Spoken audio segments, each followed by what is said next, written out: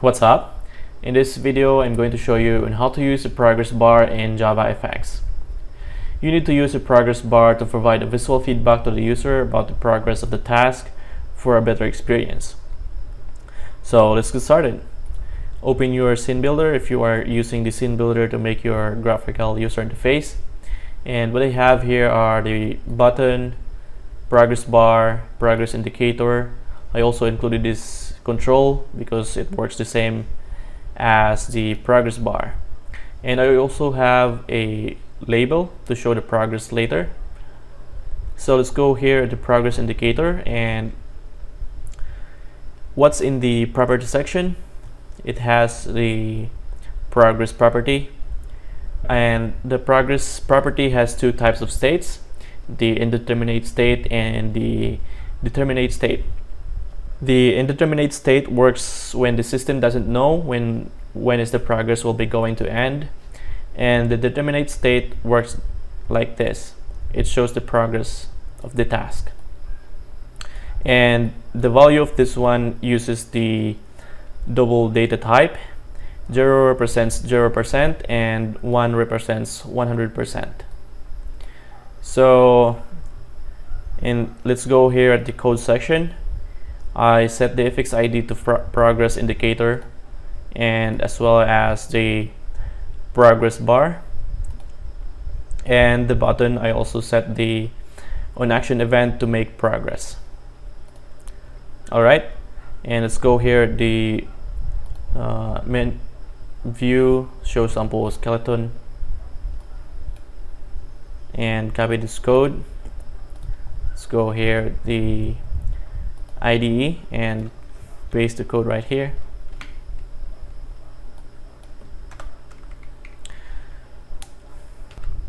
So what I'm going to show you is when I click the button, it will make a progress. So I'm going to create a method for the progress. Let's name this method to progress.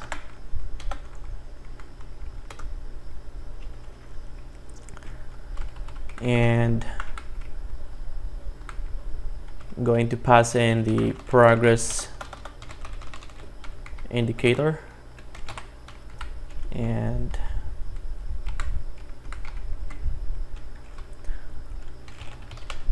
let's make a double for our value is equals p.getProgress, and if value is less than 0,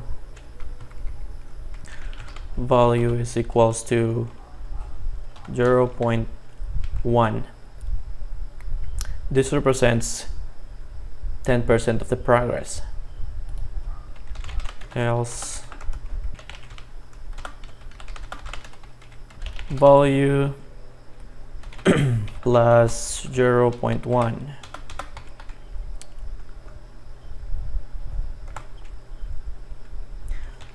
and make another statement.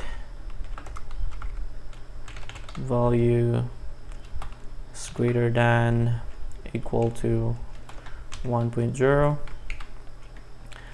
Value is equals to 1.0. Alright, so if the value is less than 0, it will make progress to 0.1, meaning 10% of the progress.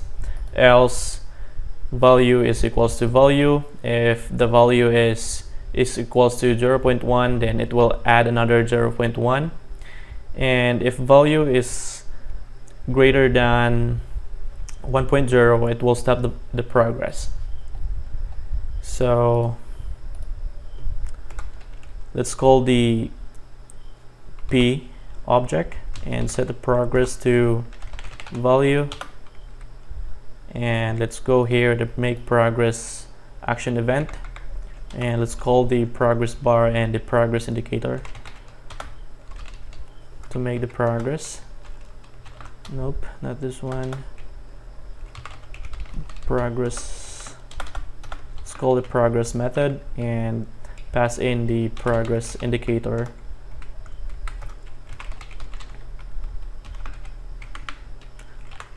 Also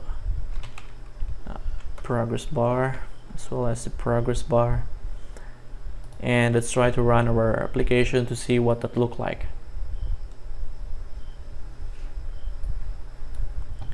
If I'm going to click the button, it will make progress 10, 20, 30, 40, 50, 60 until 100. So if I'm going to display the progress here from 10% to 100%, let's close this and make the code. Let's go here below this one. So let's call the label progress. Label progress, that's set text, and we will use the integer.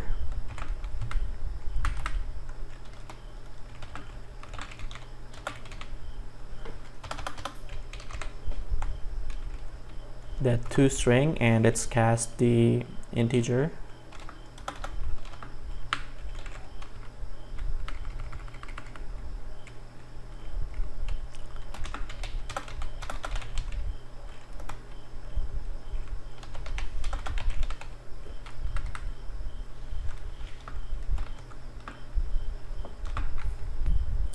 Alright, and let's try to run the program again.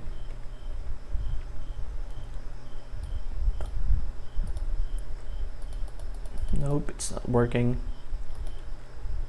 Value times 100.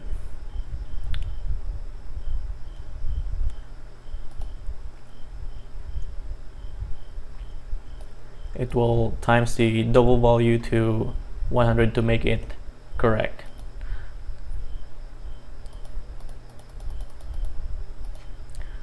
Alright, that's it. And I hope you learned something new in this tutorial.